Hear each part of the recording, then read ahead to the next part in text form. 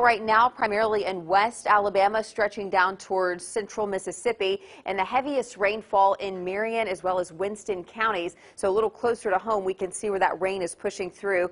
Fayette saw some heavy rainfall. That's now moving into Walker County, and that's along Interstate 22, basically from just to the northwest of Birmingham towards Summerton, up towards Jasper, and on into Hamilton. Then you have another really big batch of some wet weather there towards Interstate 2059, and that's going to be tracking into Tuscaloosa.